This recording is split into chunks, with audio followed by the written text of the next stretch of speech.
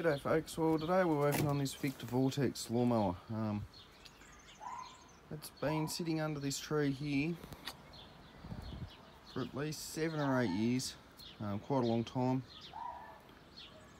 I'd have to work out exactly how long, but it's at least 7 years. So anyway, this is sort of a viewer request. So anyway, I'll get it out of here and see what we can do with it. Alright, so I just stopped on the way back down to the house. Yes, it'll need cleaning after I take the cover off. I think a quick pressure wash now will make less mess down in the workshop. Alright, so what we've done so far is just given it a really quick clean. Hopefully this top cover comes off with minimal fuss.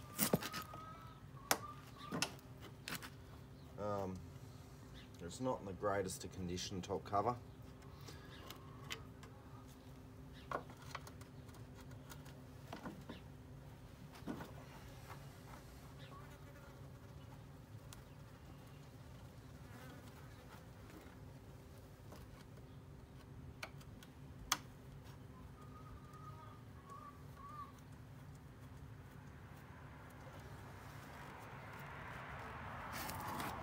Turn it back.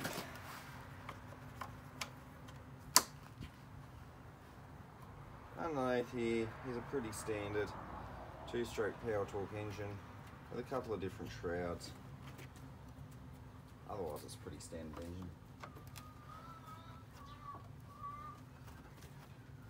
Oh yeah, got to take this little part out as well.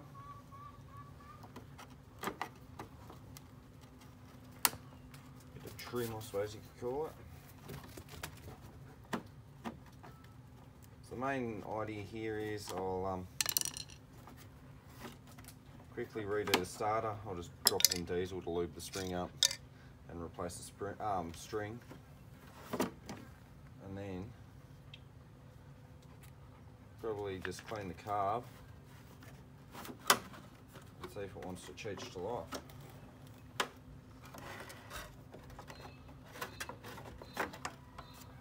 Righto. Now we've got this cover off, I'll just go back up the back and give it a real quick pressure clean just to get the excess crap out of there, and we'll carry on.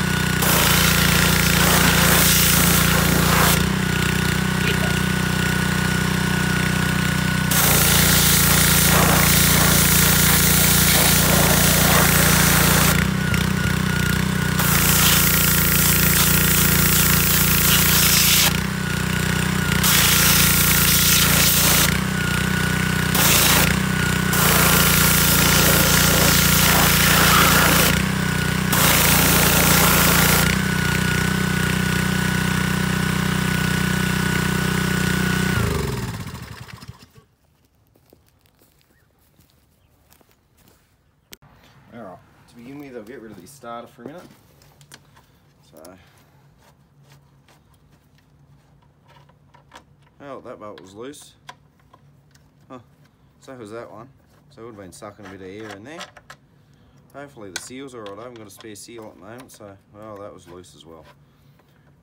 Excellent. I'm going to take this heat shroud off. Hopefully it's not, the screws aren't rusted on. That one isn't. I'll just set these screws down the back here so I can find them again later.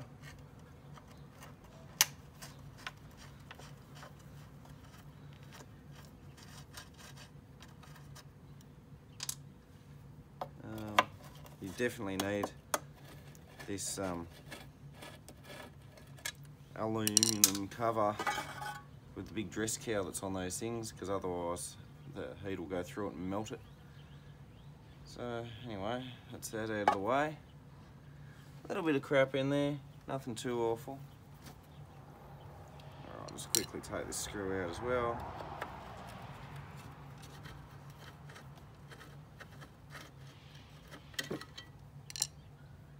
And what have we got?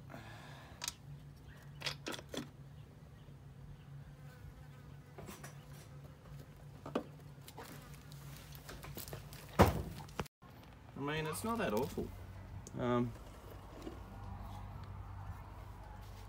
It could have been rebuilt at some stage. I can't remember what the age bracket of that conrod is, but a little bit of black and soot in the bottom end, but seen plenty worse, so that should run. I've got to replace the decompressor, rebuild the carb, rebuild the starter, and we should be right to go. Alright, starter up.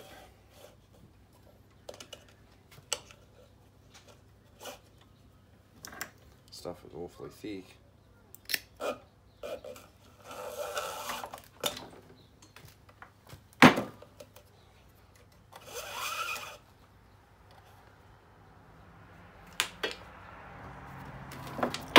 wonder it wouldn't have retracted very well, anyway.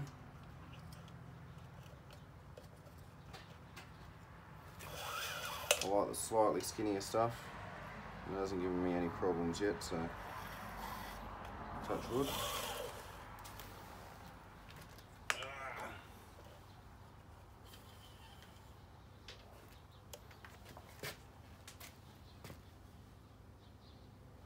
Well, we might put a different starter knob on that.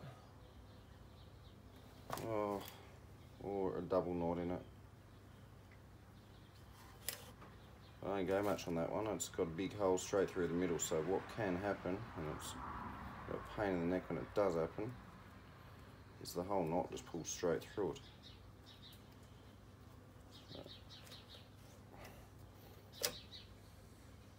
That should be right. There we go. Let's put it back on. Alright. We've got our starter here. O-ring on. O-ring is somewhat damaged. I'm not replacing it today, basically because I don't have one, or one that's any better. And this one's not getting sold, it's just gonna go back out in the collection somewhere.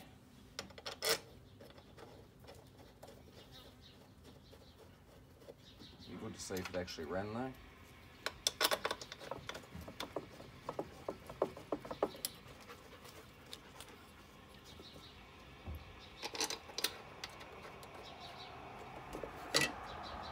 No, we're right.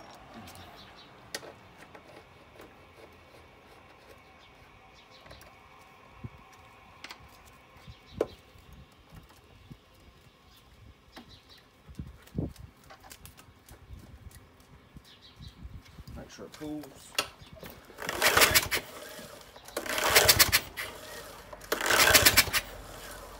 Alright, what's next? I suppose I might do this decompressor, and might only just do the O-ring on the carburetor and clean the fuel lines out, and we'll see if it runs.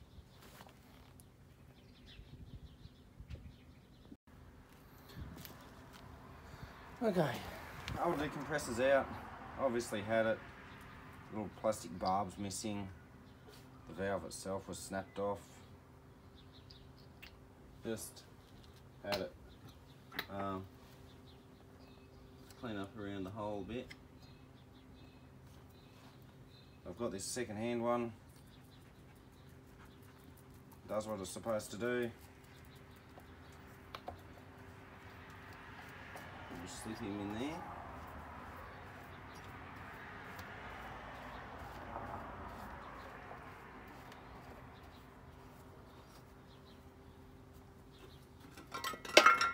What have we got going on? Okay, that's just the bracket that sits there. That can go back on in a minute. What's the fuel tank like? The fuel tank's got water in it. Yum.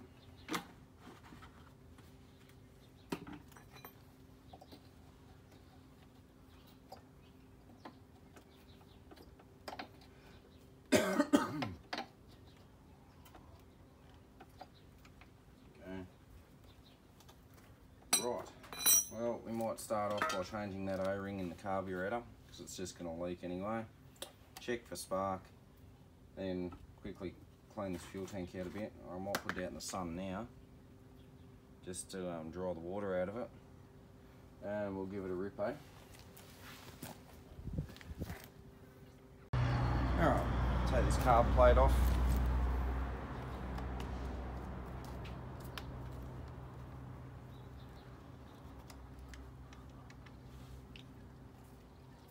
Jet's clean, just got some very old oil on it, which is good.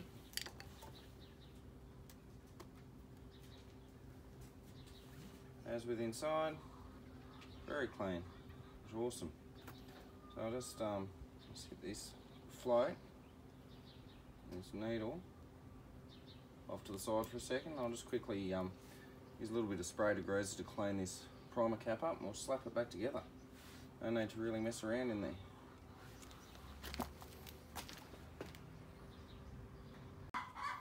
Alright.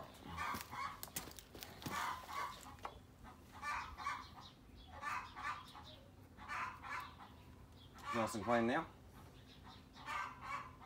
Put the jet back in. 20 in first.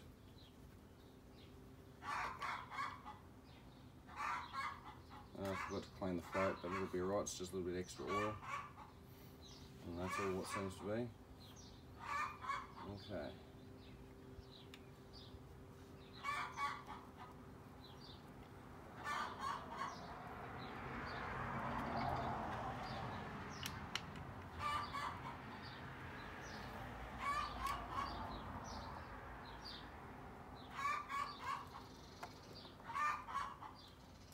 Go in there. Right. Make sure that's reasonably horizontal, the little line that's on the cap. Good enough. Alright, so I think what will be best next is just getting the fuel tank. Might put these shrouds back on, and we'll just see what it does. I might check this spark plug quickly, and because it doesn't look like a Champion one or an NGK one, we'll make sure it's a good plug. Alright, so I changed that spark plug, got spark. Just basically putting everything back together now. So I'll just start off with these shrouds, I suppose. Neighbours mowing his lawns, of course. So, now, I'm pretty sure this one goes on first.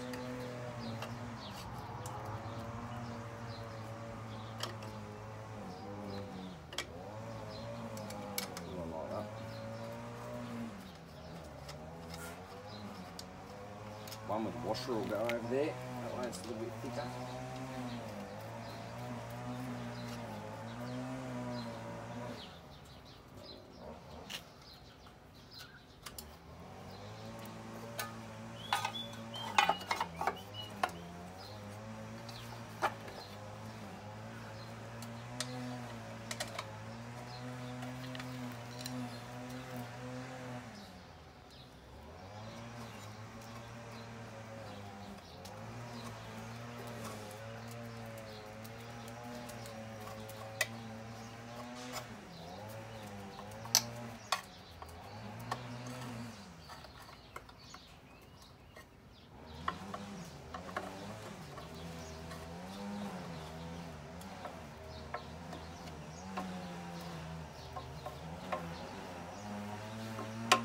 Righto. I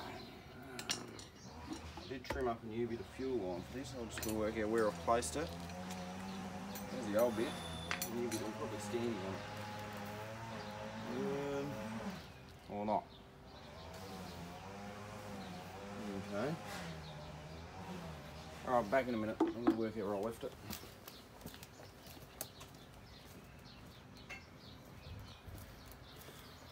I'll put it away. Anyway. Righto, we're still in the view. Yeah, we're kind of in view still. Cool. We should shut that fucking thing up. Now, plastic trim.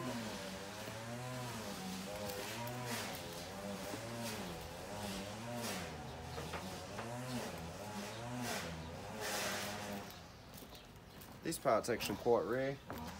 Usually they get thrown away. It's the bit that covers up the primer and the fuel tap. So I'm just going to work out.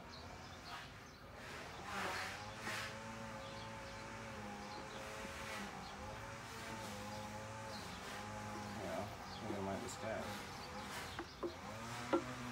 Fuel tank's got a bit of a crack in it, and there's not much I can do about that. It is a sort of a specialised fuel tank. But I may try and get like the standard 2-stroke Victa one fitted in there in due course. I'm not in a hurry to sell this machine, so, but it has just split around the top.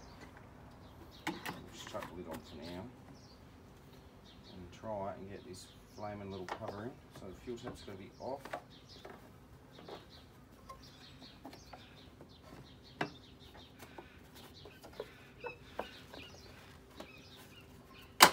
There we go. Why did that just snap in way too easily? Alright. Now, common sense would say you'd see if it'll start up before putting the top cover on, but I'm not feeling very common sensible today. So.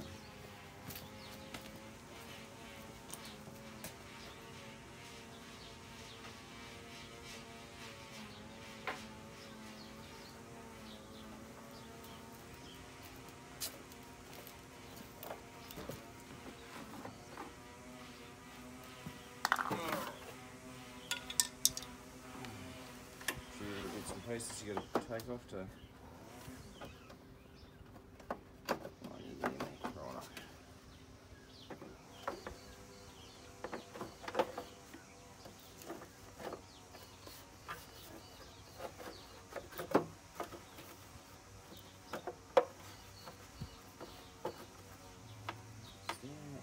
It's down right.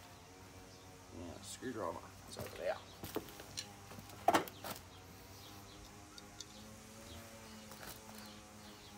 Now, I've got to duck out in a second and get some 2-stroke fuel. Comes out, I believe it's in the ute. I used it the other day out on a job, so. But since then, I have used the ute for something else. Could well be in the carport. I'm going to, oh yeah, I can see it now. So we've got some 2-stroke there. I got a feeling this thing will go anyway. Didn't have a lot wrong with it. It wasn't filthy inside. A little bit of water in the fuel tank. Fuel tap will probably leak. So I'll replace both those at the same time when the time comes. Which it probably won't. I'll end up selling this to another collector down the track and I won't have done anything. It's sat that long up the back, it's got flat spots on the tyres. Alright.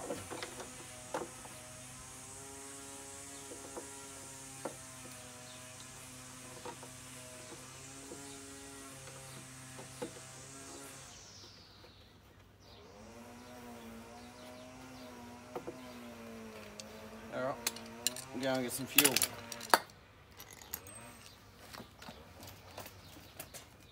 Move.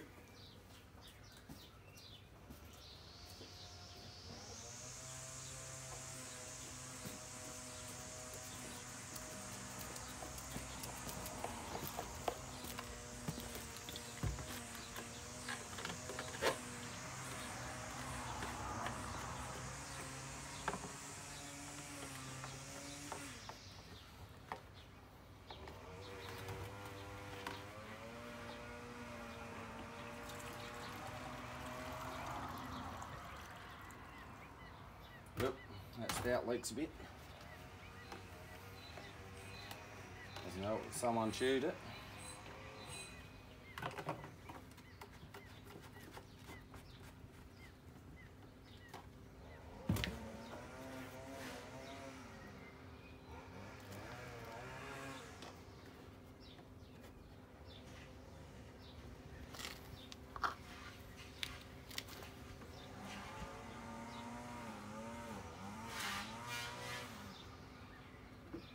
Let's see if this cantankerous old pig will start.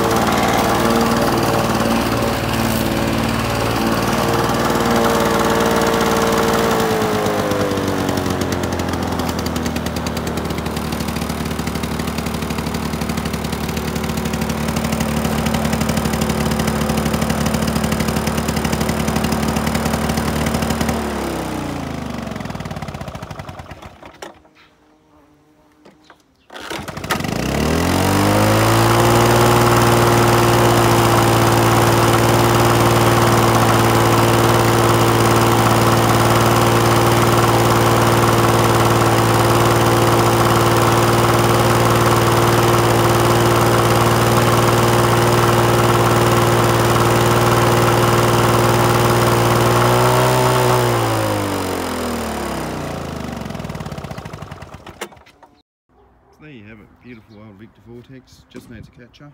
Now with its catcher, looking for a bit more work, so I might use it around the place a little bit myself for a while. Obviously still needs that new fuel tank, maybe a tap, but all in all, not bad for 30 odd years old. Thanks for watching.